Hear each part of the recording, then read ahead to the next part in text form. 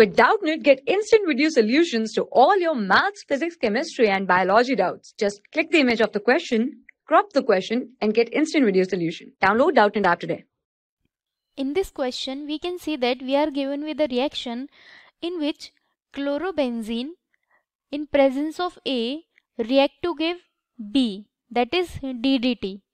Okay, in this question we will see how DDT is formed from chlorobenzene. So let's see the reaction in which DDT is formed.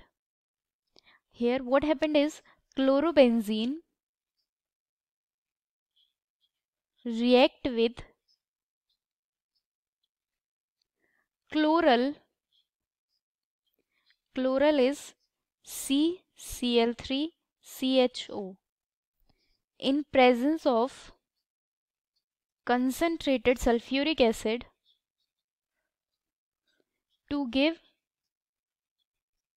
DDT, that is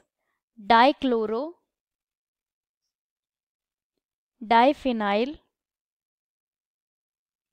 trichloroethane. Now we'll see the reaction.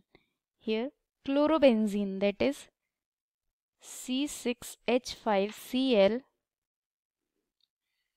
react with chloral CCl3CHO in presence of concentrated H2SO4 to give DDT. Let's draw the structure.